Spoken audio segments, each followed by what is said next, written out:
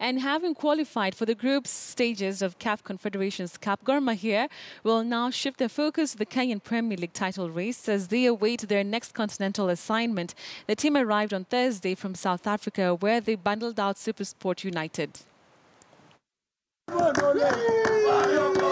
Kenyan Premier League champions Gor Mahia jetted back into the country from South Africa after securing a place in the CAF Confederations Cup group stages.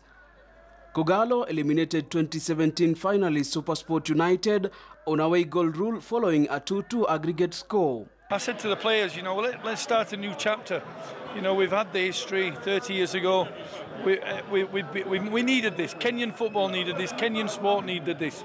And I said to the players before the game, if they score a goal, we've got to react. Midfield maestro Francis Kahata scored the decisive goal for Gor Mahia after Harun Shakava's own goal had given Matsasansa a lifeline. And this season we've got a very, very good squad.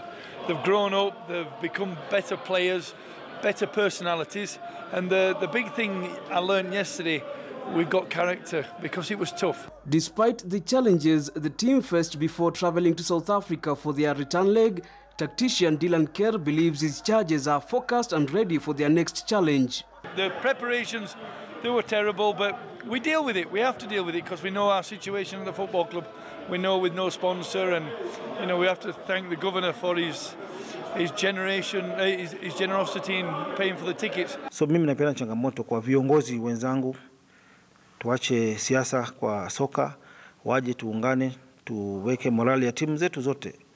Timu zikipata morali, facilitation, allowance vizuri, zinaweza enda mbali sana. Gor Mahia will now await the draw for group stage to be held on Saturday in Cairo, Egypt, to know their next 3 opponents.